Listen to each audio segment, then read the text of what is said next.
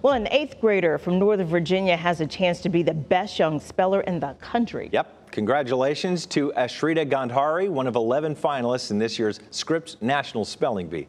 The virtual semifinal competition wrapped up last night, and Ashrita will now join students from across the country and the Bahamas at the in-person final round at Disney World this July. Ashrita goes to Stonehill Middle School in Loudoun County, and this will be her 4th Scripps National Spelling Bee. And here's some of the words she's already spelled correctly in the competition. Tussock, which means a small area of grass thicker or longer than the grass growing around it, in case you didn't know.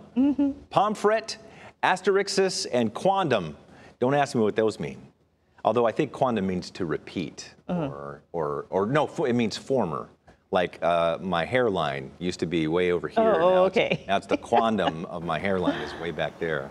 Yes, your hairline used to be a tussock. Yes, exactly. Now it's a bald spot. Yes. Yes. It's a now quondam. it's a bald lawn. Now it's gone. Reba, I heard you say earlier that you struggle with surprise. I do too. Surprise? Yes. And you're a meteorologist. I cannot spell meteorologist. I have to do it, yeah, and surprise, is there an R? Is it surprise? I'm the same way. And L-Y, does the E for L, like where's it end in E Yes. when you add an L-Y? Yes. You take off the E, so I absolutely have trouble with that.